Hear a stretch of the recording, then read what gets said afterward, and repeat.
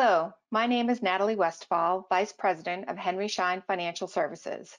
Since the onset of the COVID-19 pandemic, Henry Schein has been a trusted source of valuable information for our customers. We've provided valuable education and real-time updates on the CARES Act stimulus package. The U.S. Department of Health and Human Services has released several tranches of funding to various categories of providers, and on June 9th, it was announced that $15 billion of the Provider Relief Fund would be allocated to eligible Medicaid and Children's Health Insurance Program providers. Joining us today is King Spalding's Mark Polston and Allison Kassir, who will provide us with an in-depth overview of the Provider Relief Fund created in the CARES Act. Thank you so much. We appreciate the time and the opportunity to be here. We wanted to level set and put this slide up just to outline the congressional response to the COVID-19 public health emergency, just so that we could see all of the billions in one place. You will see how the funding evolved from response and vaccine development to supportive provisions for individuals to stimulus package and its plus up. With some of the provisions in these bills expiring at the end of July, there may yet be a COVID 4 package in the next several weeks. The House passed their Health and Economic Recovery Omnibus Emergency Solutions Act, or HEROES Act, in mid-May. The Senate is not likely to take up that bill, but Senate leadership has expressed a desire to take a look at the funding that has gone out the door, see if it's working, and also include expanded liability protections. Note that the program we are discussing here does not expire at the end of July. It is something where Congress put the funding in, and the program, as Mark will describe in detail, has evolved into various tranches, various requirements. And with that, let me turn it over to Mark to describe the Provider Relief Fund created in the CARES Act originally. Thank you very much, Allison. As Allison said, the CARES Act funded to the tune initially of $100 million and then an additional $75 billion. I'm sorry, I should have said $100 billion initially. And then an additional $75 billion were appropriated by Congress to go into what has been commonly called the CARES Act Provider Relief Fund. Now, the purpose of the CARES Act Provider Relief Fund was to provide stimulus through grants or other types of mechanisms to healthcare providers who were feeling the effects of the public health emergency was caused by the coronavirus pandemic. The statute itself, in the language that appropriates the $175 billion, states that the purpose of the program is to provide these funds to prevent, to prepare for, and to respond to the coronavirus, and to give eligible healthcare providers, we're going to talk about what that means in a second, to give eligible healthcare providers the funds necessary to cover the expenses or lost revenues that are attributable to the coronavirus. Now, one limitation that's built into the statute, and we'll hear about this throughout the program, is that these funds must only be used to reimburse for expenses or losses that are that have been incurred due to the coronavirus. But if there's another source of funding out there, whether it be the CARES Act itself or some other federal source of funding, which can be used to cover those expenses or losses, CARES Act funding cannot be used to cover those same expenses or losses. In other words, the CARES Act does not allow you to double dip from federal programs. Let's talk a little bit about the definition of eligible healthcare providers, because literally when you read the language of the statute, you realize that just about anybody who provides healthcare services in the United States could be determined to be an eligible healthcare provider under the CARES Act statute and the appropriations language. It means any public entity, anybody who's enrolled in the Medicare or Medicaid program, whether they're a hospital provider, whether a physician, whether a supplier of medical services such as DME services, and of course dental services would clearly fall within this very, very broad definition of eligible healthcare providers. What is interesting, and what we'll touch upon a little bit later in the slide, is that it's not just that you have to be an eligible healthcare provider to be eligible for these funds, but you have to be one that is provided diagnoses, testing, or care for individuals with possible or actual cases of COVID. Now, we'll focus in on the word possible because possible is interpreted very broadly by the Department of Health and Human Services. And their view is that any patient today who you might provide services to, healthcare services to, is a possible COVID patient because they could be infected without you knowing it. So they're to be treated as a possible COVID patient. That's different. We'll talk a little bit about somebody who is a presumptive COVID patient, because one of the requirements for receiving these funds involves how you must bill for patients who are presumptive COVID patients. There are two different definitions, and we'll get into that in a bit. So that's generally, go back to March of this year when Congress created the Provider Relief Fund. There is now $100 billion that it needed to distribute. And the agency wanted to act very quickly. It wanted to act rapidly. It wanted to get funds out there to the healthcare community because it understood that the healthcare community was suffering, both from the expenses that it was incurring in order to address the coronavirus epidemic, such as purchasing PPE, creating new facilities temporarily where people could be treated, creating drive-by locations for testing. All those things were increasing expenses, but perhaps most significantly, because of the need for social distancing and because of the need to keep people from congregating in places where they might infect each other, many states, in fact, I think literally every state in the union was under an order to stop doing unnecessary or, non-urgent healthcare services. And as a result, all healthcare providers, whether they be hospitals, physicians, suppliers of durable medical equipment, or dental providers, for example, suddenly found that they could no longer perform the services that they were doing. So these so-called elective procedures were halted, which meant extensive amounts of lost revenue. The agency wanted to respond quickly to that. And so the first step that it took was in April, was to get out as much money as possible in what they called the first round of general distribution. What the agency did with the first round of general distribution was it took $30 billion and it gave $30 billion without any application being required to nearly 320,000 healthcare providers who had been paid under the Medicare fee-for-service program for some type of services in 2019. That was a significantly large group of providers. It included hospitals, it included nursing homes, skilled nursing facilities, home health agencies, physicians.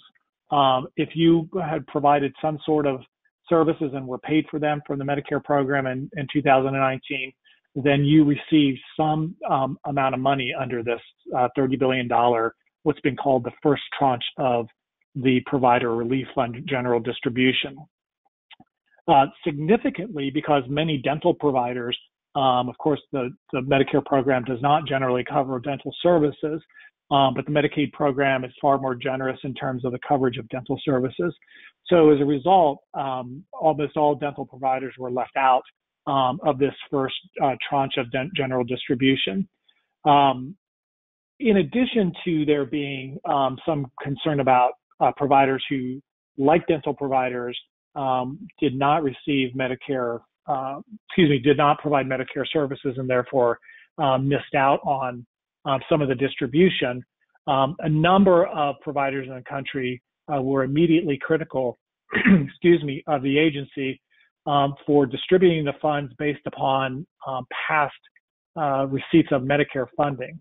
Many hospitals who were in so-called COVID hot zones at that time, New York, Detroit, and New Orleans, for example, were critical because they felt the funds, a larger distribution of the funds and they wanted to see that the funds got distributed to hotspots.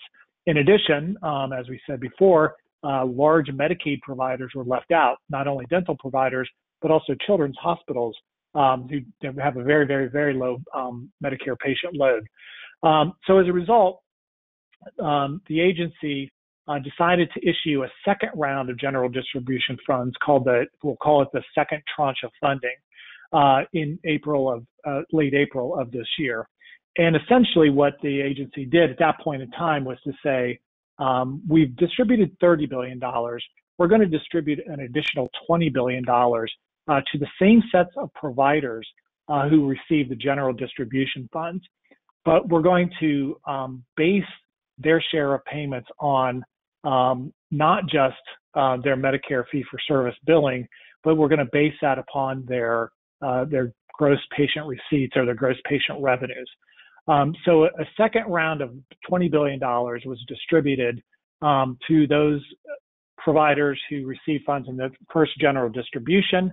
Now, again, what being left out of those rounds were the Medicaid providers like dental providers and children's hospitals who had not received funding through the first round. I've described the agency's decisions about how to distribute the $175 billion of CARES Act provider relief funds as really sort of a policy decision on the part of the agency. And what I mean by that is that the agency, as we talked about the statutory language at the beginning of this session, you see there were really no rules as to who the money should go to. It should go to every eligible provider, which is defined as any provider who treated a possible COVID patient and who also incurred expenses and lost revenue as a result. The agency, through the past 3 months, has essentially distributed this money in specific rounds of funding that are targeted to certain types of providers, much of it reflecting the agency's sort of policy, desires to impact the policy under the healthcare programs. So, for example, in early May, HHS announced that it would distribute an additional $10 billion to almost 4,000 rural healthcare providers in the country. That included hospitals, rural health clinics, and rural health centers. Politically and policy-wise, that was significant for this agency, for this administration, which wants to send the message that it cares about rural providers. And so it targeted $10 billion of funds to those rural providers. But the agency had not yet really addressed the question about high impact distributions, those hospitals and those other types of facilities that are on the front line of the coronavirus. And so they developed another round of funding, which has been called the high impact distribution round of funding, that was distributed to those hospitals, about 395 of them, that had 100 or more COVID-19 patient admissions between January and April. Again, this was in order to address the concerns by those hospitals that were seeing the brunt of seeing the brunt of addressing the coronavirus pandemic, that they were not being adequately funded to address that. Many of these billions of dollars went to hospitals and in the cities I've just talked about, New York, Chicago, Detroit, New Orleans to some extent, and other major cities.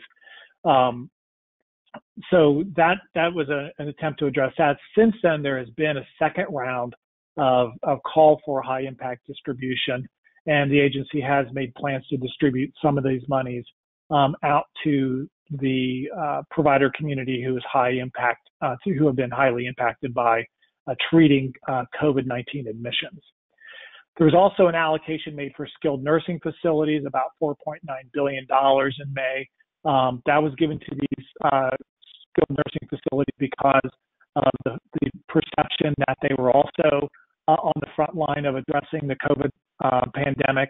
We've seen the stories, we've seen and many may have relatives in skilled nursing facilities and understood the impact that the virus has had on treating patients, also being a sort of stopping place for patients who are leaving inpatient hospital admissions after being treated for COVID. They maybe need a resting place on the way to entering the general population. These skilled nursing facilities have seen an uptake in patient admissions as a result of that. And then finally, on May 29th, the agency decided to issue about $500 million of funds to Indian tribal hospitals and clinics and other types of urban health centers to address the problems that they have been seeing and to provide some funding for them in response to the pandemic. Now, what's probably of most importance to this audience, of course, is the most recent round of funding, and I'm going to discuss that in a second.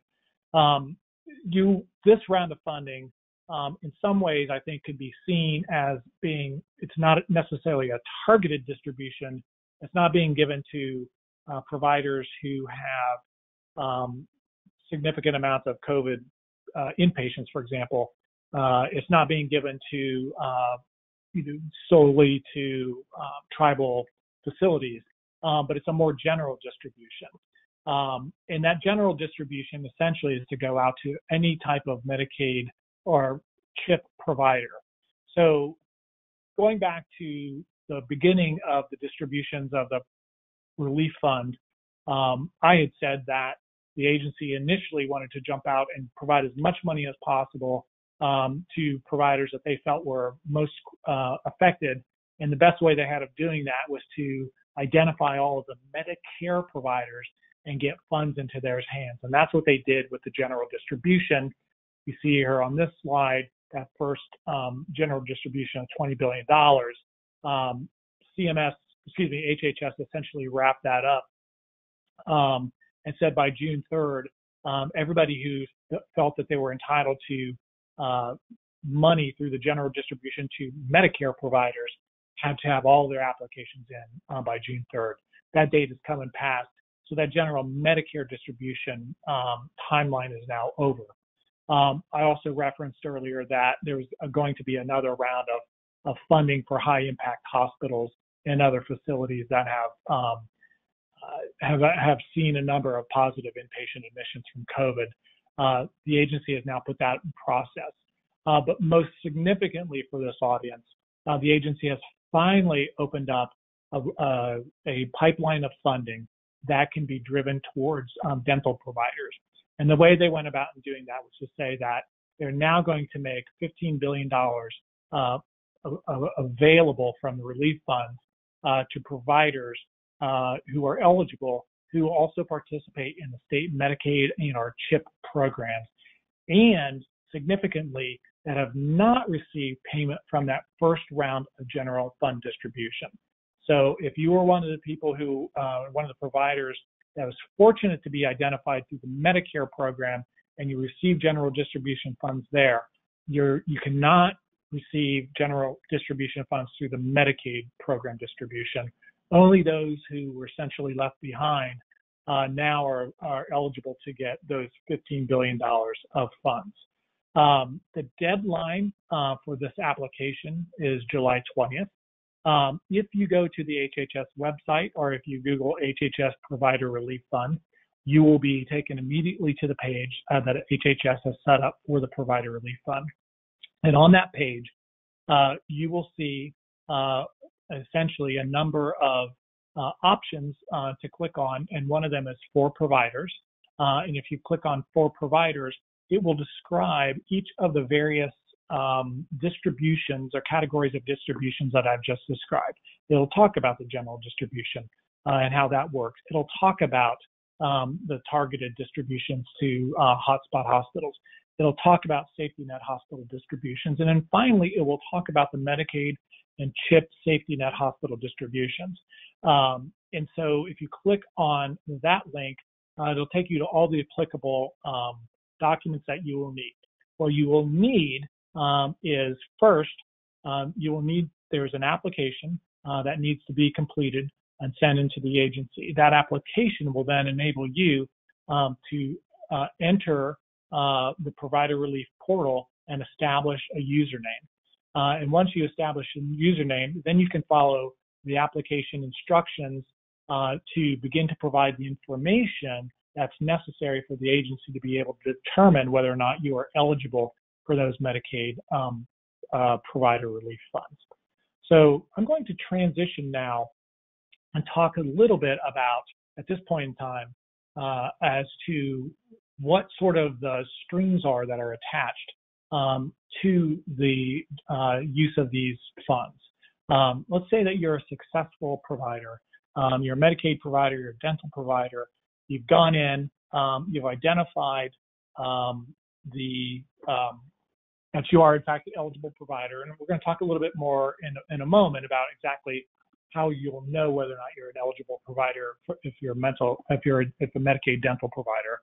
But once you get in there, you're going to be asked to ultimately attest to a set of terms and conditions.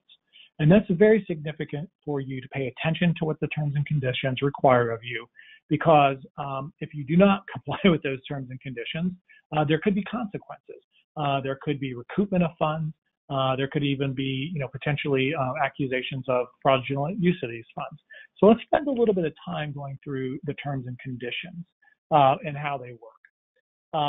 Again, just to let you know that as you work yourself through the provider portal, ultimately at some point in time, you're going to be asked to attest to your acceptance of the terms and conditions for retaining whatever monies have been provided to you through the provider relief distribution here, the Medicaid distribution. It's obviously only for eligible providers. What we'll be talking about is in the terms and conditions, what they described as the permitted use of the funds and the non-permitted use of the funds. The terms and conditions discuss reports that you may be responsible for completing and providing to the federal government in order to let them know how you use these funds. It notifies you that that you must retain records and that there may be audits in the future of how to use these funds. And then there's also a number of additional conditions upon which you accept these funds and you agree that you will not use them. So a classic one would be you cannot use them, for example, to engage in any sort of prohibited lobbying activities. You will only use them to cover your expenses and your lost revenue attributable to the coronavirus. So again, the initial tranche, or what we call the general distribution fund of providers relief funding, those providers essentially didn't need to go through a portal initially. They were just given the money. It was in their bank accounts. The Medicare program knows their bank accounts because they pay them on a daily basis. And those funds portion of those funds are just distributed in them. Those providers had to go back and agree after receiving the money that they would in fact comply with those sets of terms and conditions. And they were given 90 days from the date they received those funds to sign that attestation saying that they would comply with the terms and conditions. If they had not within 90 days, the default rule was HHS would assume that they agreed to comply with the terms and conditions. They could keep the money, but the HHS was again going to assume that they were going to comply with all the terms and conditions set forth under the program. Now, let's talk a little bit about the Medicaid and CHIP distribution that you as dental providers are now eligible for. Again, if you went to the HHS website, you're going to be provided, there are 3 to 4 sets of documents that are important for you to look at. One would be a set of instructions for the Medicaid application. The second is the application itself. The third is called, what the agency has called frequently asked questions. And there's a 37 to 38 page set of frequently asked questions that are updated on a daily basis. And when I say updated on a daily basis, I really mean that. Every day I check the website, I go back and I look to see if there's any new answer or question that's been posed by the agency and answered. Those terms that are set forth in the frequently asked questions answer lots of questions about how to complete the application. Should you be confused by certain things?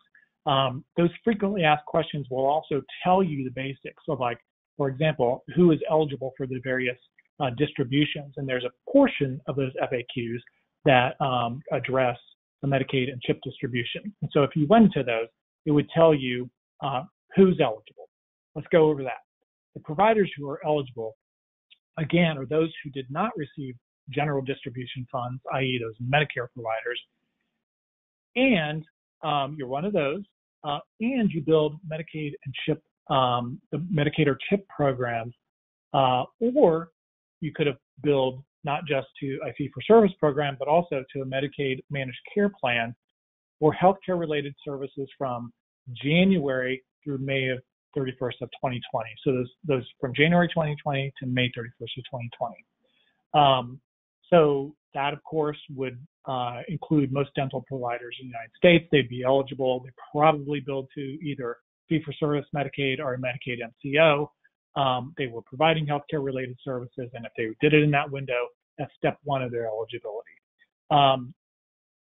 So when must you apply? You have until July 20th to submit the data that's required by the application. And part of the information that that application is going to require tax information by which you will be able to demonstrate to the agency what your gross revenues are, because that's what the agency will use to determine the amount of money that you will receive from this $15 billion fund. They're looking for information on your tax revenue or your tax returns and the gross revenues from that for either calendar year 17, 18, or 19. You can determine which one you want to provide to them, but they will look at the gross revenue portion of that, and you're essentially going to be capped at 2% of your gross patient revenue. Now, the agency and the FAQs also say that the final amount each provider will receive may be affected by other data that's submitted, including information about the number of Medicaid patients that these providers serve. Now, in theory, the federal government has that information as to the number of Medicaid patients. So once you've completed this application process, they've discussed the idea of that you'll receive at least 2% of your gross revenues. You will also be asked for information about lost revenue. So in addition to providing tax return information, they will ask for you to estimate what your lost revenue was for a particular period of time. And the agency has said that when you think about estimating what your lost revenue was for, say, March or April or May of 2020, that's attributable to the coronavirus, you're permitted to look at any sort of past budgeting or projections that you had used in the prior year to take the delta between your budgeted number and what you've actually received to come up with a lost revenue amount. Now, in theory, once you've completed the provider attestation portal and you completed the application by July 20th, you will then begin to receive funds from the agency.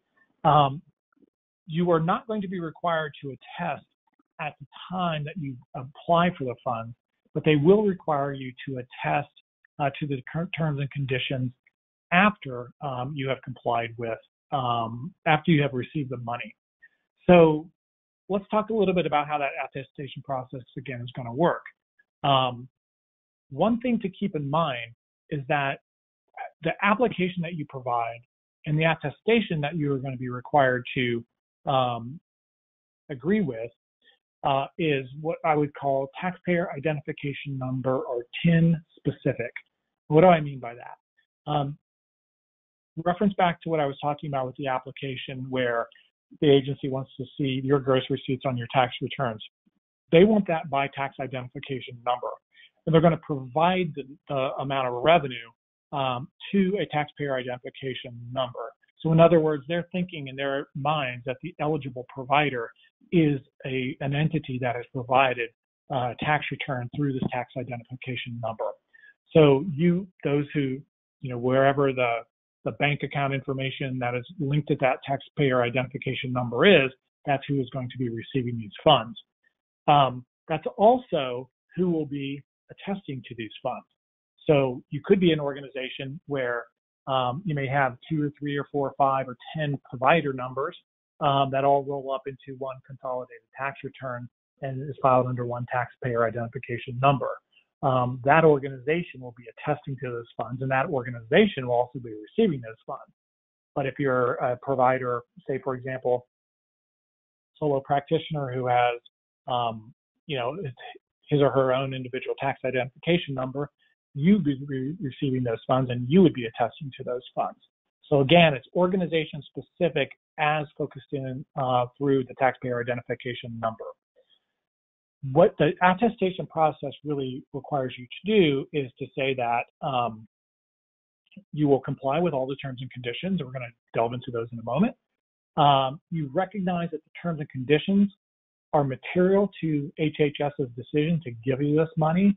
That's important because by acknowledging that you agree to comply with the terms and conditions is material to the Secretary's decision means that if you some way accused of fraudulently certifying to these terms and conditions, the Secretary says your statements there were material to me, so I therefore believe that it's fraudulent and I can pursue fraud remedies against you. The agency also wants you to know that if you fail to comply with these terms and conditions in the future, they therefore have the opportunity and the power and the right to recoup those funds from you. And then finally, the terms and conditions apply not only directly to who's receiving those, but all those subrecipients and contractors. So back to my statement about the taxpayer identification number.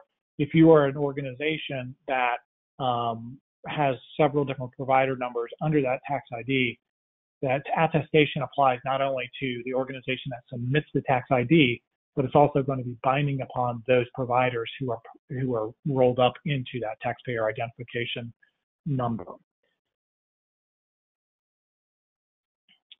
So this is just an example of the attestation process that those providers who receive Medicare funds were required to attest to back on by June 3rd. They had to attest that they were eligible because they actually billed Medicare in 2019. Remember, that was one of the conditions upon which they received their money. They had to attest also that they provided care on or after January 31st for patients who were to diagnose, test, or care for patients with possible or actual cases of COVID. Again, possible is a very expansive definition and literally means almost any patient. They also had to attest that they were not terminated from Medicare. Medicaid providers are obviously going to have to attest to something similar, and that they're not otherwise excluded from any federal health care programs, or that their billing privileges were revoked. So we know that this is the attestation process that the Medicare providers went through. We also know that for those providers, such as dental providers who are going to be applying for the Medicaid tranche of funds, that they're going to have a similar set of requirements that they're going to attest to. And then to, again, focus in on the concept of who's getting this money. If you are in a group practice or employed by a practice, you will not be receiving those funds. The employer organization, which is probably the taxpayer identification organization, that's who will receive those relief funds as the billing organization. If you are in a group practice, individual physicians and I guess dental providers in a group practice are unlikely to receive the individual payments directly because you probably bill through the group, and that's who the relief fund payments are going to go to. So you should look to that organization that bills, in this case, the Medicaid programs, to identify the details of the Medicaid payments that you would have received or should be receiving, to identify those accounts that would expect relief payments for you. Now, let me round up here and talk a little bit about a little bit of a deeper dive on these terms and conditions, because they are significant, and I think all dental providers should be made aware of what they say as as you move through the application process and decide whether or not you want to agree to the strings that are attached to these funds. We're going to talk about the permitted use of funds, how these funds are not to be used, and then we'll talk a little bit about the balance billing concept, which is probably the most significant here. So again, the funds, according to the statute, are there for expenses that you would use, that you incurred because of the coronavirus or you intend to incur. So a lot of this probably isn't going to apply to dental providers, but they would, as you see, with larger providers like hospitals or large physician practices, to the extent that you are retrofitting facilities, opening up new centers of operations, increasing workforce and trainings, creating space where you can isolate individuals who come into your facilities. Those would be permitted use, and those would be permitted expenses. So the funds could be used to offset the cost of all of that. And in fact, when you certify to these funds, you will be asked to certify that the relief fund payment will not be used to reimburse expenses or losses that have been reimbursed from other sources or other sources of funding. So let me pause on that because I was a bit of a quick transition. Recall now, we talked about that at the very beginning of this program that Congress appropriated these funds to offset expenses and lost revenue. I just covered the expenses portion. You still are permitted to retain these funds if your expenses do not add up to the amount of money that you receive through the relief fund, because you may have losses that far exceed the amount that you may receive from the relief fund. But as we also talked about at the beginning of the program, you're also going to certify that you're not going to use this money to pay for expenses or lost revenues that have been otherwise paid for by other programs. So, for example, if you are taking part in a small business payroll protection program, or you're involved in a FEMA program, you cannot use funds that the FEMA program gave you to pay for the same expenses and then claim those expenses under the provider relief funds. Similarly, if you have a business interruption insurance program that pays you for losses, you may find yourself precluded from being able to get coverage for your business losses through the provider relief fund itself.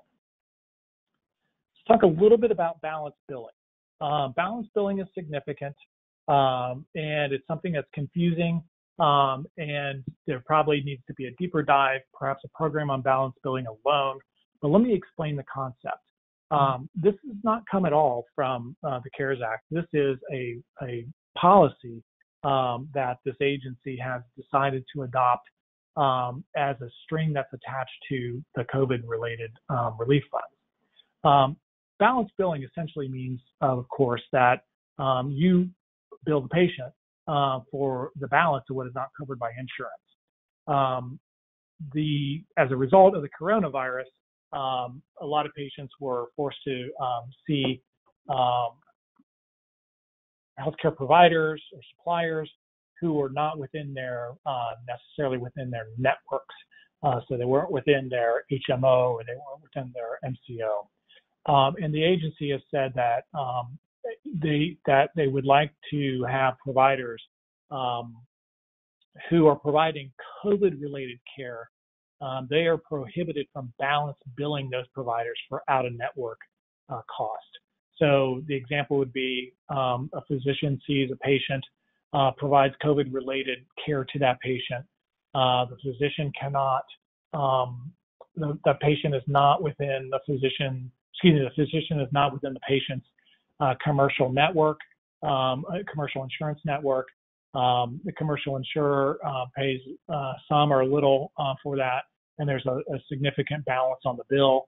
The COVID, if that physician receives relief funds under the provider relief funding program, he or she is prohibited from balance billing the patient for those funds. And the rationale behind that is that the agency wants to, during the pandemic, doesn't want to discourage patients from going to see those providers that it needs to, even, and they may be blocked out of their network because some providers just no longer are available. This may or may not be a big issue for the dental community. It has happened with some significant frequency in the acute care hospital setting and in the physician setting. And I have counseled patients, I have counseled providers as to how they should identify when there may be a potential balance billing problem. But it really, the reason it may not be a significant problem for the dental community is it only applies when you're providing services to somebody who is a known COVID patient and you're provided COVID-related care, or they're a presumptive COVID patient that you're providing COVID-related care. And a presumptive COVID patient is somebody who the medical record would suggest that they have COVID, even though they don't have a positive COVID diagnosis test in their record. So since it's linked to providing those types of services, since the balance billing requirement is linked to those who are providing COVID-related care, there is probably not going to be a significant number of dental providers who are going to be caught up in the need to assess whether or not they're caught up in a balance billing problem. But the balance billing issue is significant. It's a significant term and condition for the receipt of these provider care relief funds. There are a number of other significant conditions that under the terms and conditions that dental providers should be aware of. I'll only discuss one or two more before I turn the program back to Allison. But the first one to be concerned about, I think, is, and we've already really covered it, that you're acknowledging that you're going to only use these funds to cover your expenses and losses attributable to the coronavirus.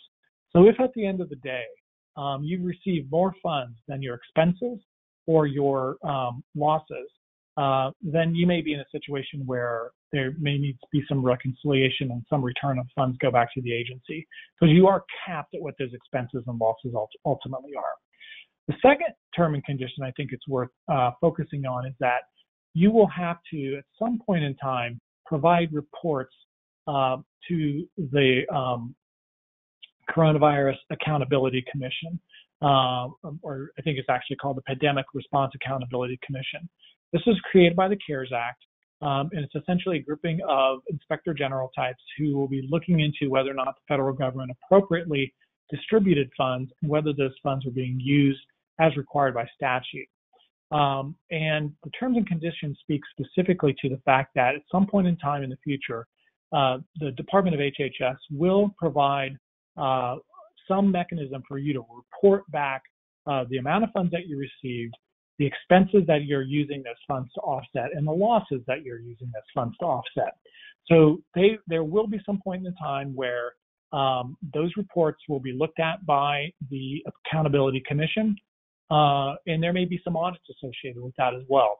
So as you are going through and determining whether you have COVID-related expenses, whether you have COVID-related losses, always bear in mind that the time to account for those in an appropriate fashion and to make sure that you have all your documentation orders now, because if you do receive these funds, you will be preparing a report to the Accountability Commission, and there's a high likelihood that there will be some review of those.